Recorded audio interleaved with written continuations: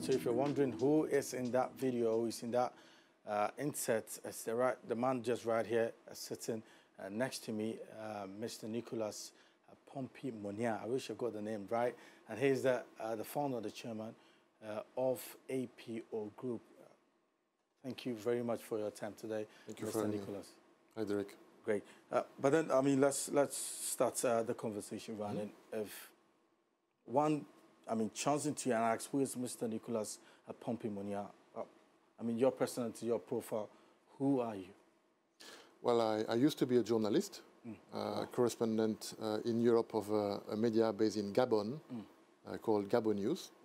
And I was reporting on all the news happening related to Africa and Europe, you know. And then at some point, I created APO Group. As you know, APO stands for African Press Organization. It's an acronym, right? Yeah. The initial idea, it was 16 years ago, was to help African media to access, you know, relevant press releases and in a timely manner.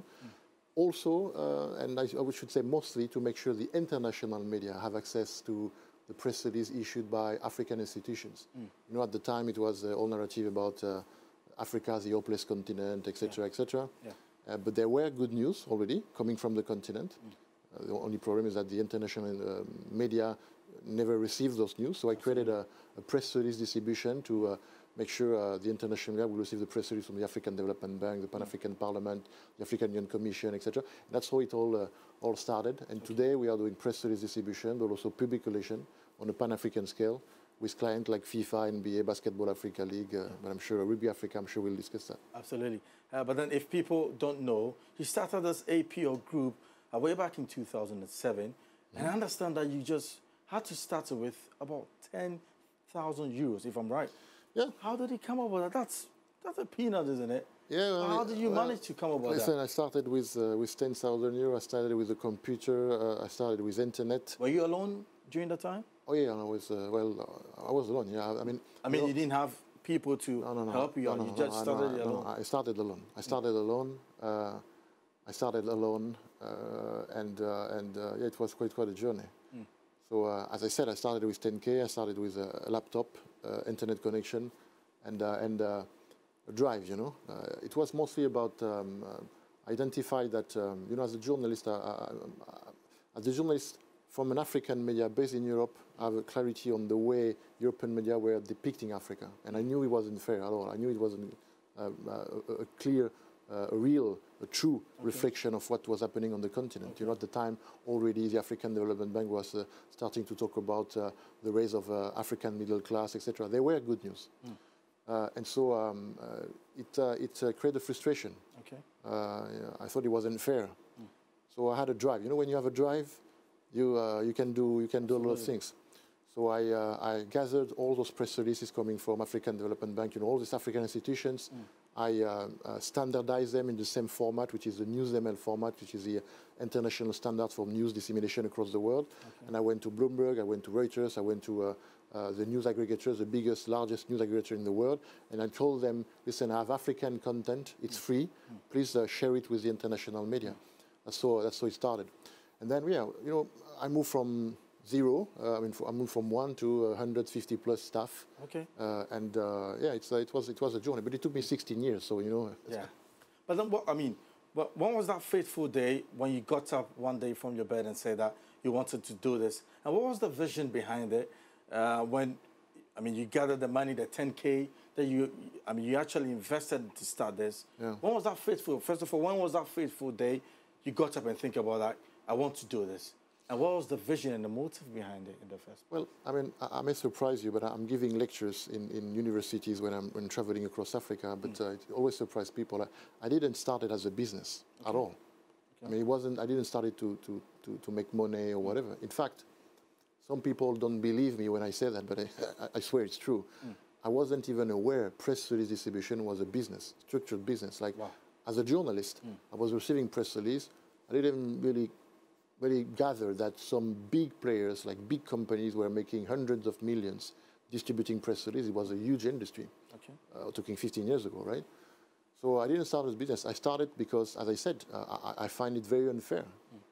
I know Africa is not a country. I know out of the 54 countries, there will always be 1, 2, 3, 4, 5 countries which are, having conflicts, etc.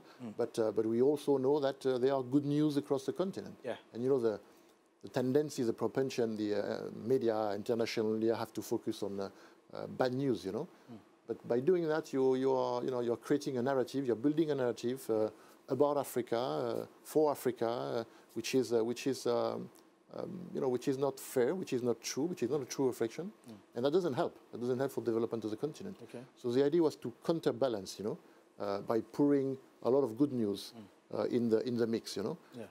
So that's what we did. We did that with sport. So, for instance, one of the first thing we did with sport was to, after 10 years down the line, when the company was big enough, we contacted Rugby Africa, the governing body of rugby in Africa at the time. We trained their communication managers across the continent. We explained to them how to properly package a press release and why it's important to add a picture and what kind of picture and social media and what is a B-roll, a video B-roll, etc. And the effect it has is that obviously African rugby produced, the federation produced more content in better quality, and then we distributed that content. And so we show the international media, the BBC, the CNN, etc., that there was rugby outside of South Africa, and there were women playing rugby in Libya, there were Muslim women playing rugby in Ghana, etc., etc. We show the world that there is about Africa. It's not only about poverty, misery, whatever, because sport is about that, Yeah. All right. We're going to dovetail into the rugby, but before that, you've got so many affiliates. You've got an affiliate with FIFA, with NBA. Yeah. I mean, but so many top, institutions. How did they I have really more logos than you. Yeah, I have more logos than you. Yeah. Absolutely. But how did that marriage come about? Well, initially, our main business is corporation. So last year we had 325 clients. Wow. Okay, 80% of them are multinational companies working in Africa. So amounts of clients, you have Coca-Cola, Nestle, Netflix, Facebook, Meta now, a lot of multinational companies active on the continent. And also African companies like, EcoBank or Liquid Intelligence Technology, etc. Okay. But in 2017, really, we started to, I decided that I wanted to look at sport as a business, So I wanted to see what kind of opportunity were there. I understand sport was not only a business, right, but it was also a business. And so we contacted Rugby Africa and we hooked up a partnership with them. We worked with them pro bono initially. It was our way to venture in that area of sport, etc. It gave us a sense of who is doing what, who are the players, what are the stakes, etc., etc. Yeah. And down the line, I think 2 years after that, we actually signed a contract with NBA.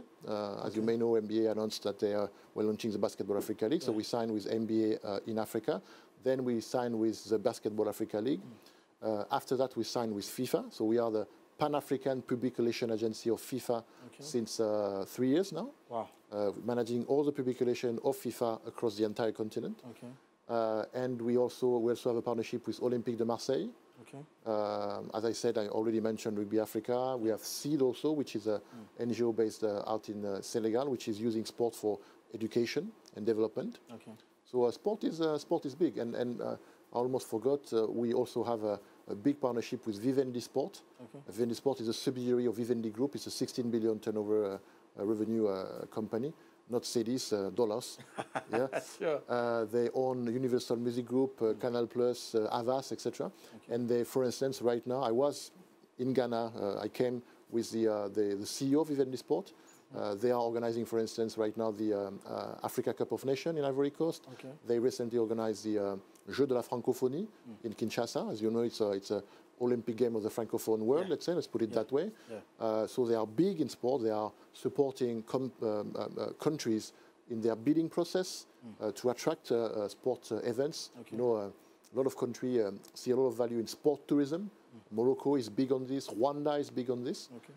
How to, as a government, how you bid to host international sports events to have more people traveling, more tourists, and those people, they come for they are coming for the competition, but then if they like it, they may come back with a family, etc. And even when they are here for the competition, they're spending money in hotels. So sport tourism is a huge phenomenon across the continent. And as you know, Africa, as it stands, Africa never welcomed that number of international sport competitions. I'm sure you're aware that Rwanda is going to host the World Cycling Championship. Yeah. I usually have to repeat that 2 times so people can believe me. People to connect. Rwanda is going to host the World Cycling Championship. It's not a local national competition. Absolutely. The world of cycling we gather to Rwanda. You probably also know that for the very first time, Africa is going to host an Olympic competition with the Youth Olympic Games in Dakar. You also know that Egypt, 3-4 months ago, announced that they were bidding to host the Olympic Games. Absolutely. So that plus our own continental competitions. I know the Africa Cup of Nations is referred to as the largest sport event in Africa. In Africa, absolutely. No, you can scratch sport from the sentence. It's the largest event in Africa, period. Period. You have 6 countries, 1 month and a half. The CEO of Vivendi Sport was telling me that only the volunteers, it's 14,000 people. Only the volunteers, 14,000, 14000. You need to accommodate, you need to transport, you need to feed during 1 month and a half. Wow. You need to train before that. So sport, as I want to quote the president of Rugby Africa, the Ghanaian Herbert Mensah, as he said everywhere, as he mentioned recently at the Bloomberg event, where he was a guest speaker at the Bloomberg event, he said, well, sport is big business. Big business. Well, that's a fact. Absolutely. Sport is big business. There is a huge ecosystem which is in the making right now. Venue management, media, bidding process, etc. Yeah, but then let's talk about the Rugby Africa. Yep. I'm sure that many Africans know that rugby is mainly played, in abroad. But then, if there's a fingerling here in Africa, are they receiving it as it should be in Africa? Yeah, there is a lot of potential. As we speak right now, the phenomenon is like 10 years ago, the multinational company, I'm talking corporations. Okay. Well, let's go back like 15 years ago. 15 years ago, we had the front page of The Economist, Africa is the hopeless continent. Okay. No one is looking at Africa as a potential market or whatever. Now, during the last 10 years, everyone is looking at Africa as a market. NBA is launching a league. NBA is a corporation, not a sport federation. It's a corporation. Yeah. They're launching a league outside of the US. They are not launching it in Europe or Asia, whatever. They're launching it in Africa. Pepsi Cola 2 years ago said we are investing $1 billion because we cannot leave Africa, which is going to be 40% of all humanity by 2100, according to the United Nations. We cannot leave that huge market to Coca-Cola, so we're investing. Everyone is investing on the African continent. Okay. Those were the corporation. Now, during the last 5 years, what you see is that the sports federations, the international sports federation, they are reading the same documents and the corporation. And the documents are the reports from the UN, which said that by 2100, Africa will be 40% of all humanity.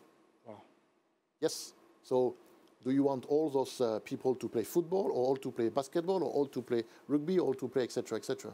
Fact is, the population will be so huge that there will be enough for everyone. But all the sports federations have identified that Africa is a huge stake for them. They need to be there. Now, when it's come to rugby, well, as the president of Rugby Africa, again, Ghanaian Herbert Mensah mentioned, we believe that World Rugby, which is the governing body of rugby in Africa, is not. They are not. How can I say that? They need maybe to rethink their strategy toward the continent. They are not really truly taking account. They are not maybe understanding really how Africa is their future. Okay. Not only because of the huge population. But from when it started and to now, has there been any significant improvement? Well, there have been. If I'm correct, if my memory is correct, in 2002, there were 6 countries affiliated to Rugby Africa and to World Rugby. 6, 2002. Today there are 37. Let's give you a figure. Wow. Right? I'd like to remind you that the current champion of the world of rugby is South Africa. This is Africa. South Africa is Africa, right? Yeah. Last time I checked. Yeah. And they are 3-time winner. Wow. So no, rugby is getting momentum, and there are reasons for that. I mean, you probably heard about the United Nations Sustainable Development Goals of the UN, United Nations Sustainable Development Goals, and you know that those goals are big in terms of diversity, inclusivity, etc., etc. Well, think about, for instance, women, inclusion of women and diversity, right? Look at a football team of women. If you take the shorter player and the taller players, the difference will be 5, 6 centimeters, 10 centimeters. If you look at their weight, the weight will be, the difference will be, I don't know, 10, maybe 15 kilos. Now, take a team of women rugby and look at the shortest player and the tallest player. Okay. Well, the difference will be huge. You know that, right? Yeah. Well, the weight will be the same. Yeah. The difference will be huge. You know that, right? Yeah, exactly. Because rugby is the only sport, the only team sport, and if you know another one, tell me, where big, tall, small, short, etc., everyone is welcome. Absolutely. Everyone can play his role. Yeah.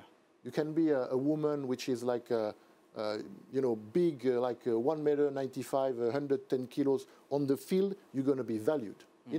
In the world, maybe, you know, on Instagram, you're going to be shamed, you're going to be people will point finger at you, etc., etc. On the field, you're going to be a queen.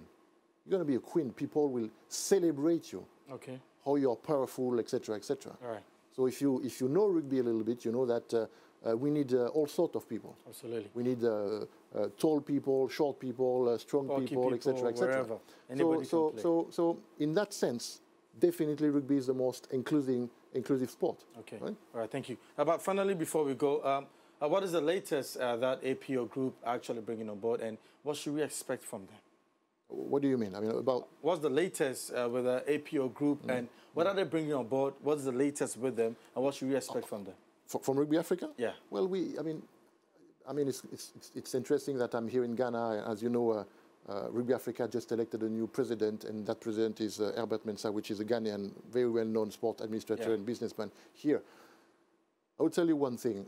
As I mentioned, I and myself started to be involved with Rugby Africa, the governing body of rugby in Africa, in 2017. Okay. Herbert Mensah has been elected 4 months ago. That man did more in 3 months than the previous president did in 5 years. Wow. I don't know, you Ghanaians, you might be good or whatever, I don't know. but he has a drive, he has a vision, he's a former entrepreneur, he knows what he wants, he's a blessing for African rugby. You asked me a few minutes ago if rugby has developed in the past. Yeah. If you sit with Herbert Mensah, watch a few of his interviews, you will understand that it doesn't matter what happened in the past, but wait and see what's going to happen in the coming years. Absolutely. You know, so it's about that. So, you know, when you are lucky enough to have the right president for a sport federation, a continental sport federation, making the right choice, having a vision, sky is the limit, really. All right. Thank you very much, Mr. Nicolas Pompigne-Mognard, for your time today. I mean, I'm sure... You didn't say it the same way, yeah? You said it 3 times. So, and each time was different, right? Yeah. But forgive me for that. No problem. But then, it's been absolutely incredible having you here. My but pleasure. anytime you come to Ghana, you could, as well come by, and so we can. I will come back when that will be a rugby ball. I will come back. You want me to come back? It would be. Make it a rugby ball. Absolutely. Or add a rugby ball. Absolutely, it would be. It's okay. We can put it on the top. There's still room, right? So yeah, sure, on the top somewhere. All right. Thank you very much, Mr. Nicolas. But that's it for Off the Cuff today. But before that,